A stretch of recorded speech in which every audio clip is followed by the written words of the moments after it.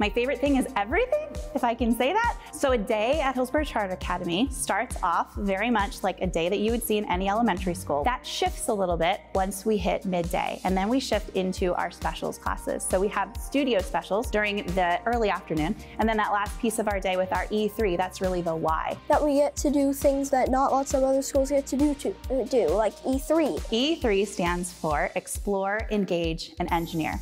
It's the time at the end of the day when all of our scholars get to learn the why behind everything they've learned all morning. It's a pretty amazing time. We have 2 teachers in the classroom. There's the classroom teacher along with a specialist, and we plan projects that really bring out what the scholars are learning in science, in social studies, in math, and there's always language arts in everything that we're doing.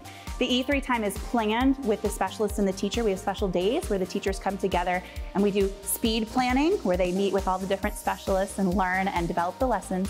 And then the scholars get to really take part in that active piece of our day. They love to create and they love to build. When you tie all of them together, you end up with the students learning the things that you wanted them to learn without them realizing that you had orchestrated the whole thing in the first place. First of all, I love the size of Hillsboro Charter Academy. I love that everybody knows each other, and that if you see somebody that's new, you welcome them and you ask them about themselves and you get to know all the new people that are here. It's one of the best things about this school that when you walk in, you see 5th graders engaging with 1st graders and kindergartners and 2nd graders. You see 4th graders who are reading buddies with younger children. And that's something that I think all of our families are especially proud of. My favorite thing is it literally is innovative, and we're changing every day. We're growing, we're adapting. At Hillsboro, you walk into classrooms, you see all kinds of cool technology that young kids can have access to. Things like 3D printers, things like flight simulators. And so it's totally advanced. It really opens a lot of doors. Learning new things is really fun for me because learning different things just feels like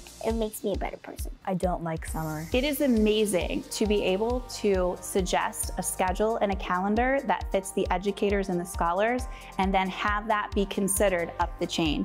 You know, typically when you're at a regular school, those decisions are made outside of the classroom without the scholars in mind. I feel like most of our decisions at Hillsboro Charter start with the ground floor. It was intimidating coming to work here. An operating committee, a board of directors, another board of directors, and it seems like it would have been very top heavy, but it's in fact the opposite. So part of the thing that I really love about teaching here is that flexibility and freedom. If we come up with an idea, there are so many people willing to help make it work. And it doesn't matter who comes up with the idea. It could be the 2nd grade teacher. And then we have this amazing activity that's happening. The collaboration between the teachers, collaboration between the students, being able to always work together. You know, as an elementary school, that was one of the challenges. We don't like the word no, right? We like to push the boundaries a little bit. We don't like to be in that box. We like to break out of any boundaries. And that, I think, is the biggest thing about being at a charter. It has a reputation for doing a lot of hands-on activities with the kids, doing very engaging things. And that was the kind of teacher that, I strive to be. It's literally stretching your brain, and those scholars are learning more, and they're getting more skills. They're learning how to overcome things, learning how to get past things just by facing those trials. And we say all the time, the word fail, is the first attempt in learning. It's posted on the STEAM Lab wall, and we want to celebrate those failures, learn from them, and then grow as we come up to our next challenge. STEAM it's a buzzword, right? A lot of people say, oh, we do STEM, we have robots, or oh, we do STEAM, we do more art. It really isn't a thing without all of the core subjects interdisciplinary within what you're teaching. STEAM is absolutely so important. With the littlest learners, each one of them have their own specialty. Some might be good at reading, some might be good at writing. STEAM hits all of the different areas: the science, the technology, the engineering, the mathematics, the art.